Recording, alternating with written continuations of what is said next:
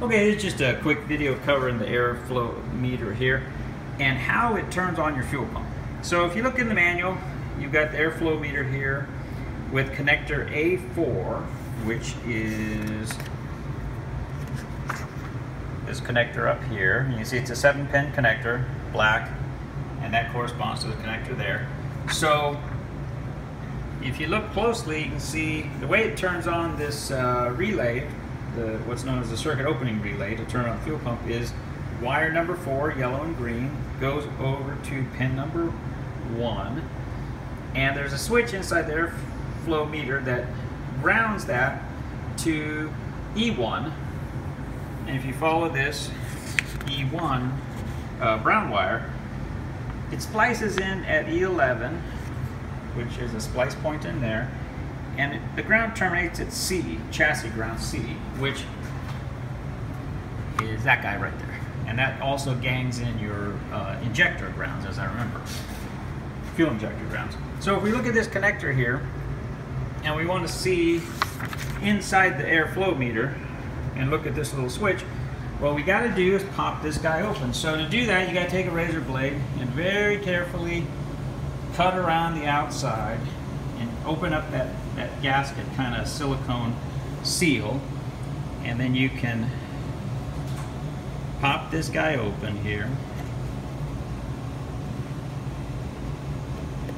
And it also helps to take like a sharp pick and pull out all the silicone.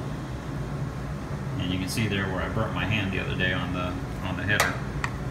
But if you open this guy up and you follow pins 1 and 2, which is the FC and E1, you can see they come to a little lead here, and there's actually a little mechanical switch. And when the door flaps open, the first thing that happens is, see that little relay right there? That closes as soon as you get any airflow going to the motor, and that little relay right there is what is responsible for grounding out FC, which is your fuel control. So when you ground out FC, that's the little switch doing it. So you better make sure those contacts are clean in there.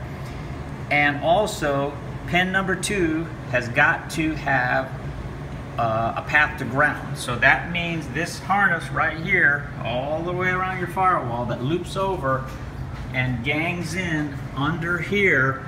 There's a splice point in the harness up under there where that brown wire from your airflow meter comes around and gets in the mix over here and then grounds out right there.